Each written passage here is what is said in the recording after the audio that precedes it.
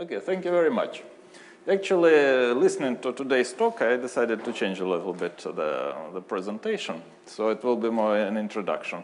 But I will mention several things which already mentioned today, the sign process and some connection with probability. So it will be, I think, very good for that. Okay, so but the purpose of what I want to say is just to tell you that about Toeplitz determinants and why they're interesting. Well, at least I don't know if you get interested or not, but at least I will try to explain this. So let us first consider some function which is integrable. Well, C is a unit circle. I call it the unit circle. So then we can define Fourier coefficients of this function.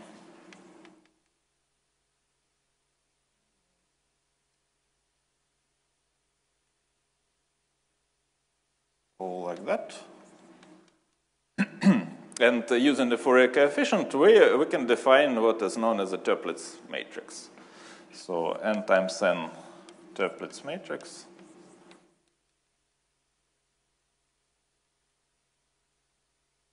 So Tn with F is called the symbol of the Toeplitz matrix. So this is a matrix built in the following way. You take the Fourier coefficients, and along each diagonal it is the same Fourier coefficient. So it is a constant along diagonal. So the main diagonal is f0, the next f1, the lowest f minus 1. And here we have it from 0 to n minus 1, the indices. So, and the corresponding determinant is called the Toeplitz determinant.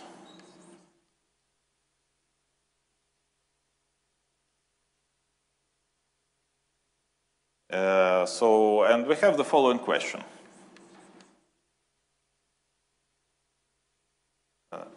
What happens with dn as n tends to infinity?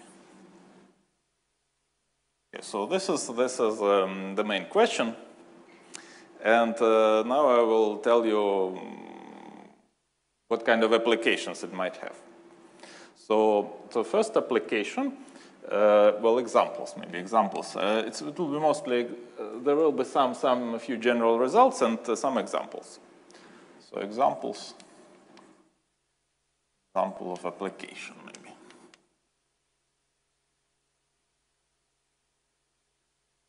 So in the first case, we will consider the following symbol. This is a unit circle, and suppose our f will be given the following way. So f is 1. F depends on some parameter alpha. So f is 1 on this arc, angle alpha. And on the complement arc, the f is 0. So it is just 1 here. And now the question is, yes. So now let us look at the corresponding Toeplitz determinant, right? So first of all, let's look at the Fourier coefficient. It's very easy. So then we have simply from alpha to 2 pi minus alpha. And this is just this.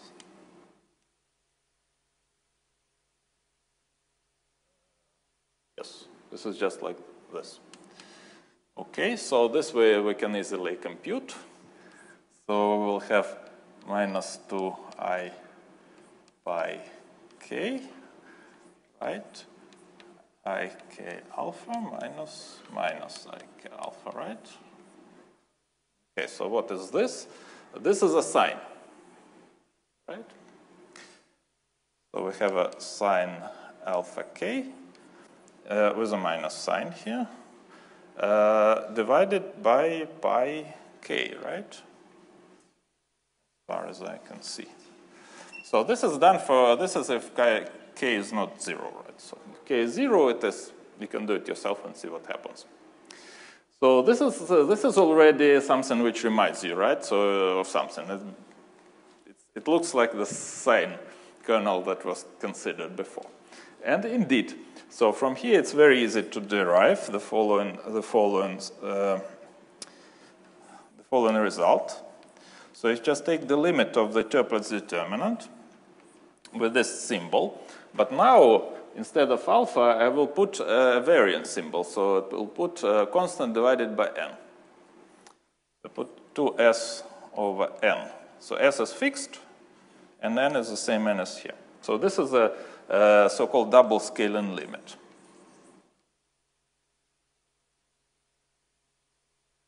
Because n appears in two places. So from here, you will already, it's not so difficult to see that you will obtain a Fredholm determinant with the kernel, which is a sine kernel. So, okay, you can think that it acts on the interval -1, 1. So in the case sine, the kernel from x and y is the following. So sine s times x minus y divided by pi x minus y. Right. So that is the famous sine kernel. Okay. So it is a simple exercise in operator theory, maybe. So then let us call it simply PS. So then this object can be interpreted as probability of a gap. So if you look at this as a sine process, you have the particles. This is a probability that there are no particles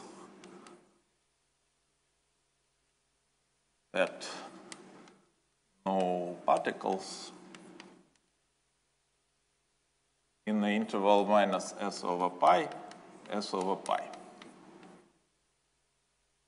Well, with the sine kernel process. So also, equivalently, it is a gap probability for various ensemble of random matrices. So most typical is Gaussian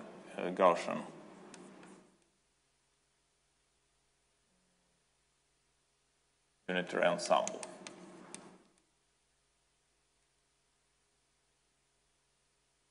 Okay, so this is interpretations of this determinant as a gap probability. So what can be? So what is the application? So far it is just observation. Kind of, this is just observation. So how can we use it? Here we have the following question. So what is the large behavior of this probability? What is the behavior of this probability when s goes to infinity? What is the probability of this gap for large s? So that was conjectured. The formula was conjectured by Meta already. Then there was the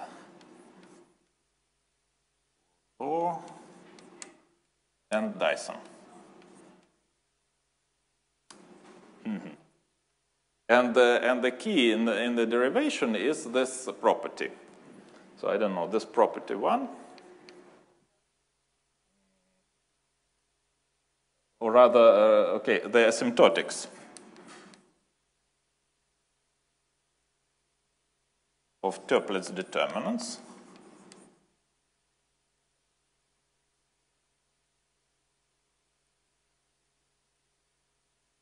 So obtained, there is a good method to obtain it. Obtained by Riemann-Hilbert methods.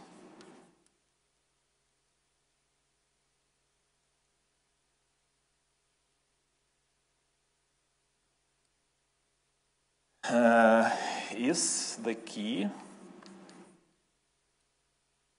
to the answer.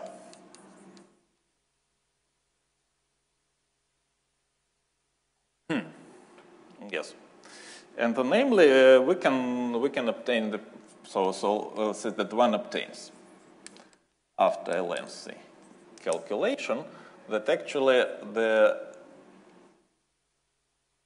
logarithm of this determinant to S over n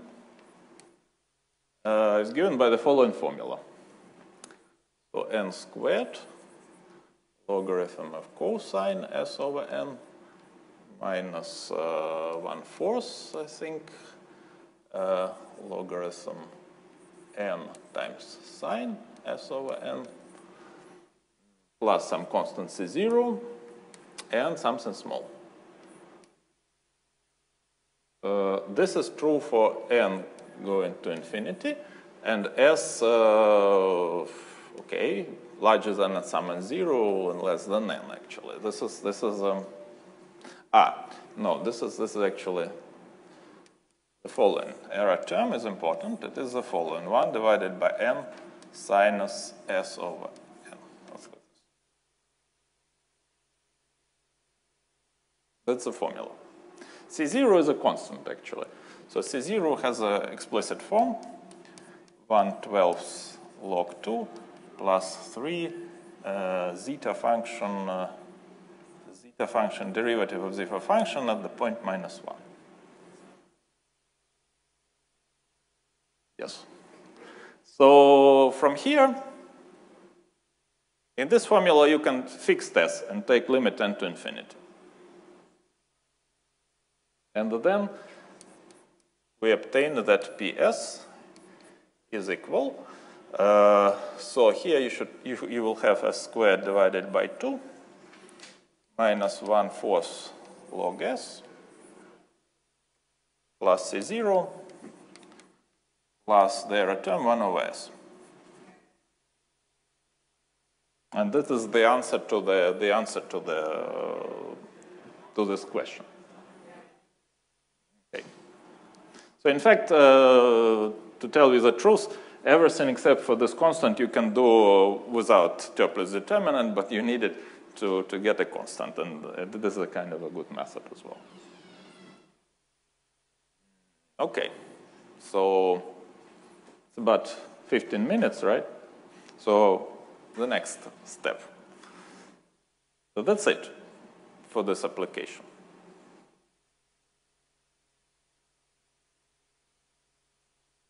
If you have questions, you have to ask, because then it will be lost. I will delete it.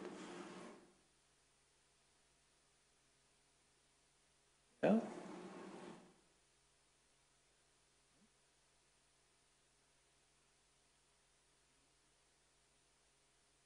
Yeah, logarithm. Yeah, that's true. Well, that's a good observation.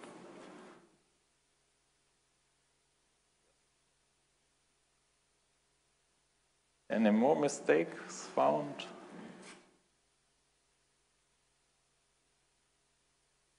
Yes, so you notice that it decays very rapidly. So it's a Gaussian decay.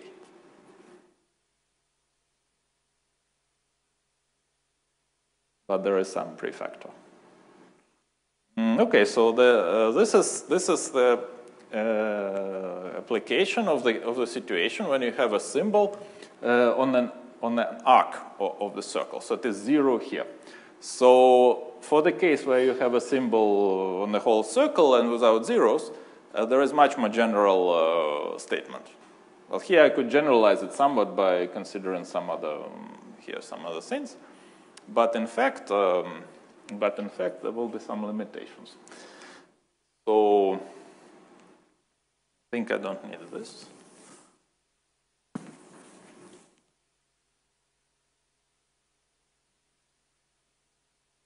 So I cannot, of course, avoid mentioning the most standard result, which is a Strong-Sager limit theorem. Same thing. The second.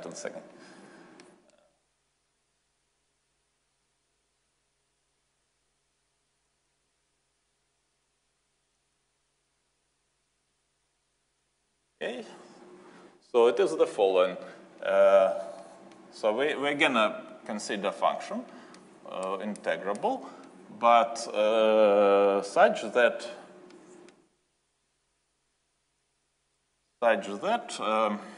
the logarithm of this function is, well, I will make it a little bit less general. It's just smooth unit circle. So of course it cannot have a zero now. Not have a zero or infinity. It is rather a good function without zeros or singularities. So then the statement is the following: that yes. So I will call this logarithm v of z. Okay. So then dn of this function I will again write it for the logarithm. So will be n times v0. So the zeroth Fourier coefficient of v now, so v, plus a constant of the following form, k, vk, v minus k. Plus something small, I don't care, for n is large. The smallness, of course, depends how smooth the function is. If it is if it is analytic, then you will have exponential decay. Okay, so this is a statement of the Strong-Sege limit theorem.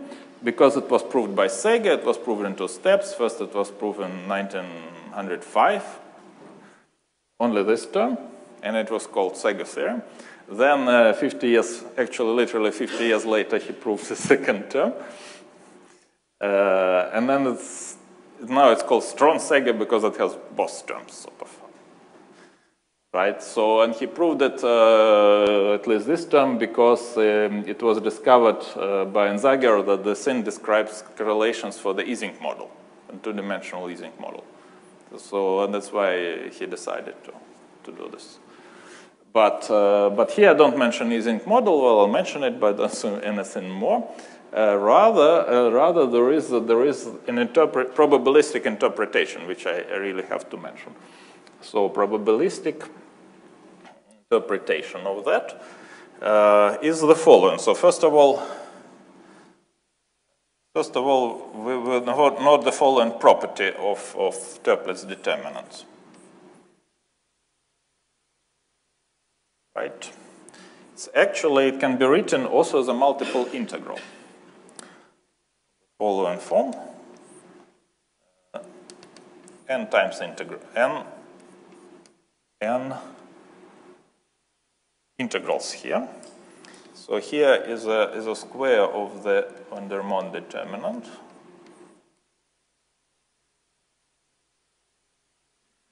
Less than k. And here you have the product.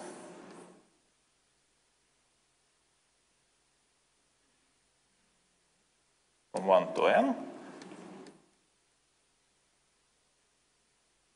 Okay, so if you look at that, you will recognize that it can be interpreted as an expectation of a linear statistics. So this n is an expectation with respect to the circular unitary ensemble of the following thing. So this is E to the trace of G, trace V of G.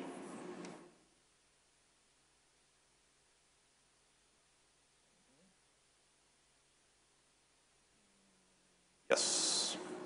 Okay. So let us suppose. Okay. Don't suppose. So CUE is just unitary n-dimensional unitary group.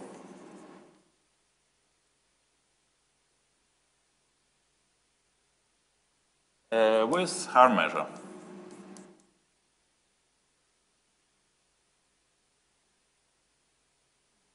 right?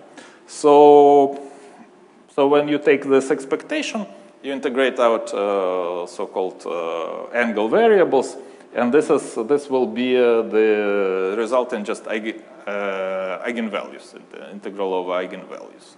So here you have e to the power of trace of v, actually. And that's why it is. It is sort of, if you know about this, it's almost obvious. So in fact, this observation allows you also to do this, to note that this theorem has a probabilistic interpretation, and this is the following.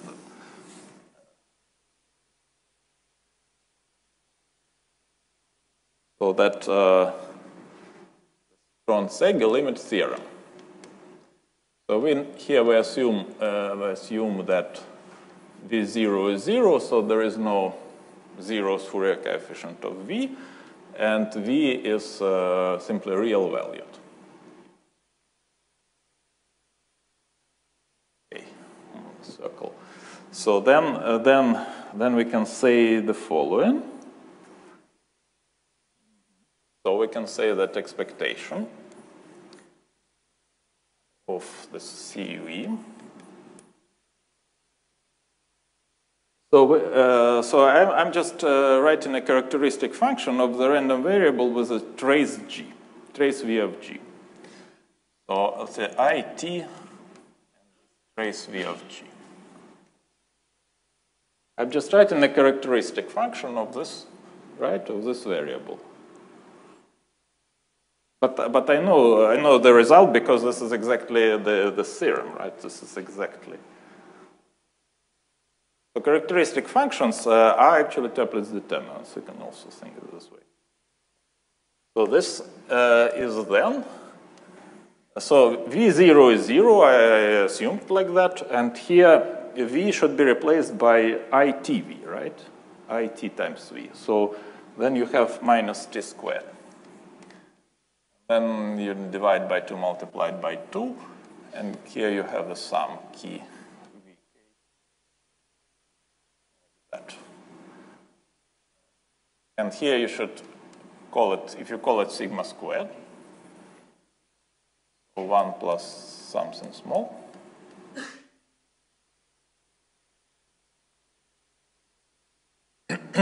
So it means that this random variable trace v of g converges in distribution to the normal random variable centered at 0. Variance.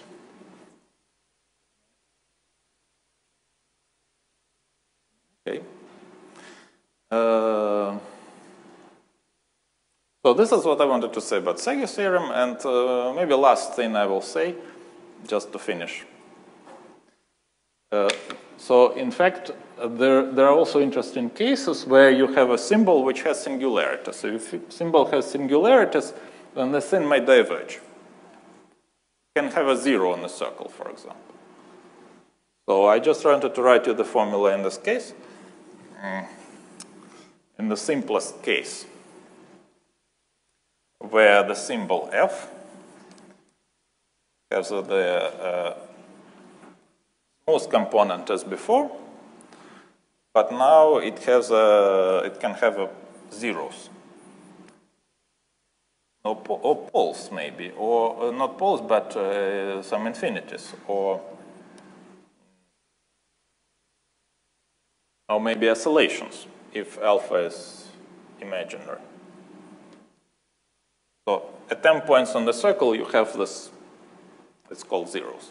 Let's call them zeros, positive alpha. So then how do you modify the formula? So how do you modify the formula? So this will be the last formula that I will write.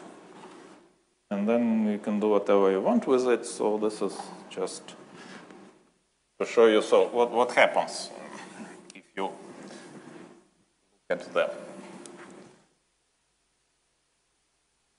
singular symbol. These are so-called, it's a particular case of Fisher-Hartwig singularities.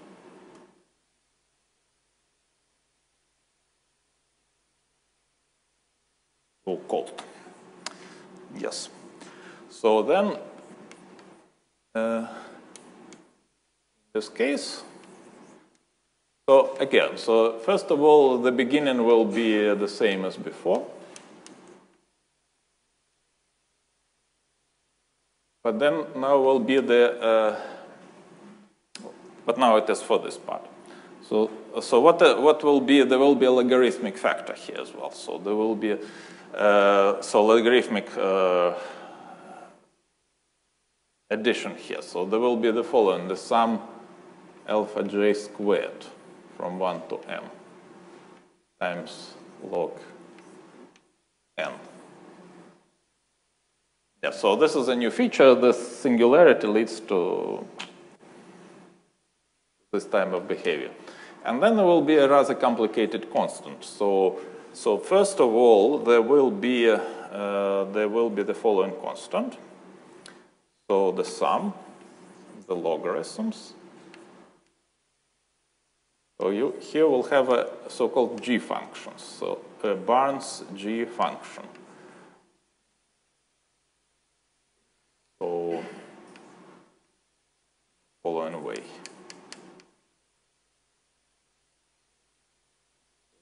G function has the following property.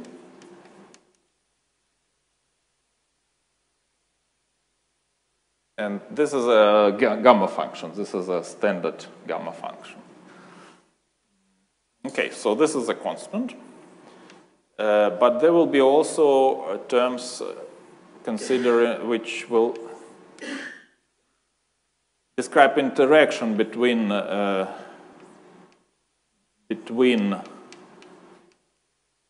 singularity and the smooth part. So this interaction, some sorts, and there will be a term which describes interaction between the singularities themselves. But this it will have the following form: a minus zk. Yes, and that is it. Okay. So this is what happens if you include singularities. You can also include. So this is only a particular case. I am not going to say too much, but it is a particular case of singularities, and you can maybe guess that there will be some logarithmic correction over there because this diverges logarithmically for those singularities. Yes, but this is of course impossible to guess the precise term of that, but it is a generalization of factorials. It's actually the products of factorials in some sense. What is what? Z, that is a good question. It is a point, this is a point on a circle, or what? Or do I understand? Was it your question like that? Or? So these are the points on the circle where a symbol has singularities. Well, it should be on the circle. If not, then it doesn't have singularities as far as I'm concerned. Yes, these are points on the circle.